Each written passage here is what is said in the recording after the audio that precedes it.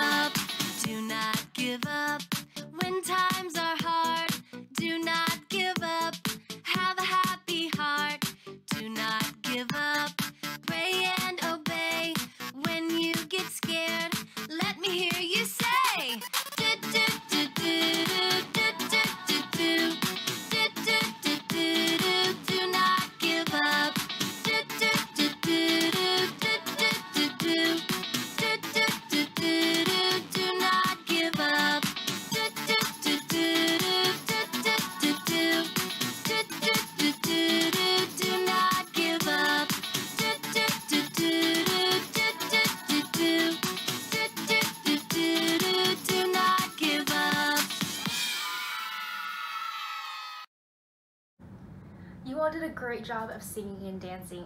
You can go ahead and have a seat. And now we're going to continue our time together by listening to our Bible story.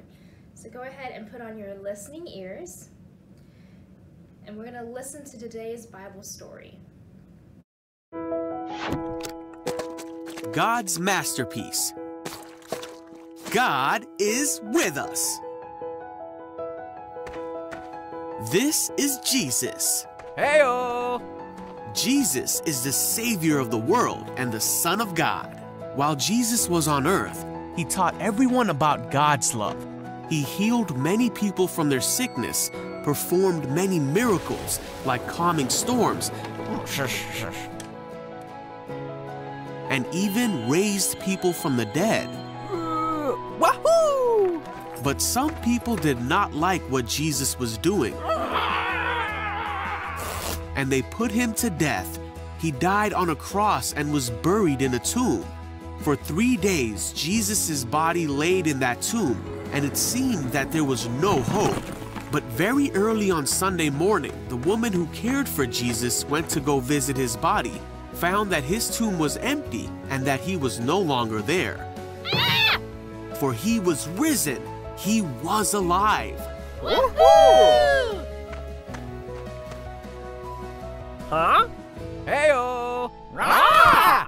And then for the next 40 days, Jesus appeared to his disciples and many others and showed them that he was alive and well.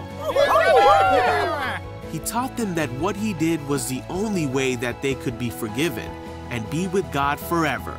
Jesus told his disciples that he did all the things that God had told everyone that he would do, and the disciples understood what he was saying. Yep, that makes sense. He told them that he would send the Holy Spirit, just as God had promised to be their helper. Sounds good. After Jesus had spent 40 days with the disciples and appeared to many people, That's it. he led the disciples to a place called Bethany. Jesus blessed the disciples and told them to go out and tell the whole world about him and the good news of forgiveness and make disciples of them. Then he said, Be sure of this, I am with you always, even to the end of the age." Then Jesus was taken into heaven to sit at the right hand of God.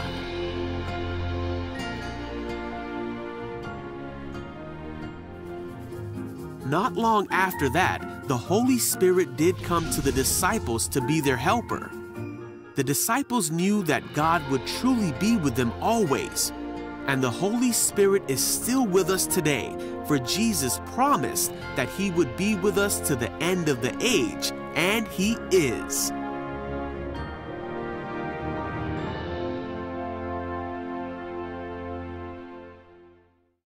Have you ever held a helium balloon? Balloons that have helium in them can float in the air, so you may have had some string to help you hold onto the balloon. I don't have one with me today, but when we have a balloon, it's important to hold onto the balloon very tightly so that it doesn't float away into the air. But sometimes, when we're inside and with an adult's permission, we can let go of our helium balloon and watch it float away from us. It can be fun to stand and watch as the balloon floats higher and higher until it reaches the ceiling. But the only way to experience that is to be willing to let the balloon go. So today in the church, we're celebrating a day called Ascension Sunday. Can you say that word? Ascension Sunday? Ascension Sunday. Well, on Ascension Sunday, we honor the time when Jesus returned or ascended back to heaven. And in today's Bible story, we learn that when Jesus was ready to return to heaven, He took His disciples aside to make sure that they understood everything that had happened to Jesus. So, Jesus explained that it was important for Him to be crucified, to die on the cross, and it was important for Him to be raised from the dead to fulfill what the scriptures had said about Him. Jesus also told them that He was going to return to His Father in heaven, or God, and that the Holy Spirit would come to be with them. And at first, the disciples were sad that Jesus would be leaving them, but then the Bible tells us that Jesus opened their minds so they would understand. And an amazing thing happened. The Bible tells us that Jesus lifted His hands and He blessed His disciples. And while He was blessing them, He was lifted up and was taken up into heaven, up, up, and away. And as the disciples stood and watched as Jesus ascended higher and higher into the sky until He disappeared from view, the disciples weren't sad anymore. Jesus had taught them everything they needed to know to understand what was happening. And they knew that the Holy Spirit would come to be with them. So, when Jesus had gone up into heaven, the disciples worshiped Him and returned to Jerusalem with great joy. As Christians, we can also celebrate with the disciples on today, Ascension Sunday. And this is because we know that Jesus is still with us in our hearts and in our lives, and we know that the Holy Spirit is with us too. Even though Jesus left this earth, He is still alive and with us. So now we're going to continue celebrating Jesus' ascension into heaven with some more songs. So I invite you to stand back up and join us in singing and dancing some more.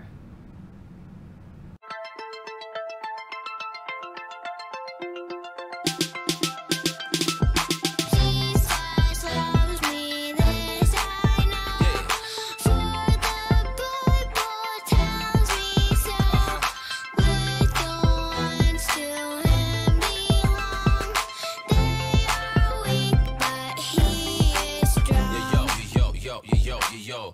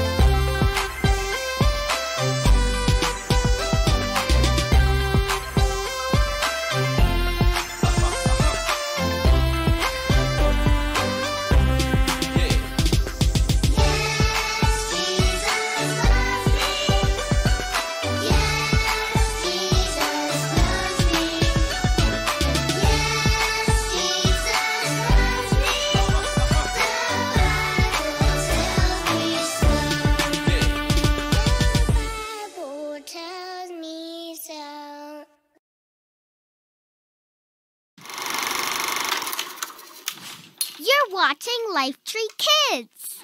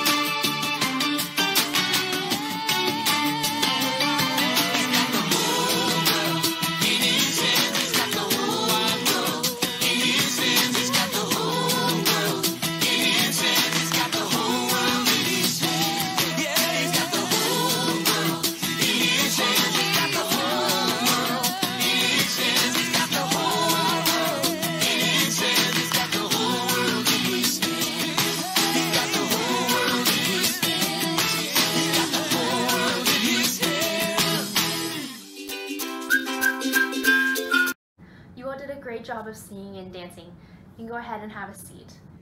And now we always end our chapel time with prayer. So we're gonna take some time and pray together. And remember, prayer is a time when we can go to God and we can talk to God about our fears, anything that's worrying us. We can also thank God for our friends and family and the good things that we have in our life. And we can always talk to God and pray anytime. So we can pray when we're feeling scared or if we're about to have a big test at school. We can pray anytime. And now I'm going to ask you to pray with me. So go ahead and fold your hands and bow your heads and then repeat after me. Dear God, thank you for sending us Jesus. We thank you for your love. I pray for my friends, my family, my church, and my community. In Jesus' name, amen. Well, thank you all for being here with us this morning. It was great to see you. And as a reminder, we have services in person at 10:30 a.m. and online on our Facebook page. We hope to see you at one of those. Bye.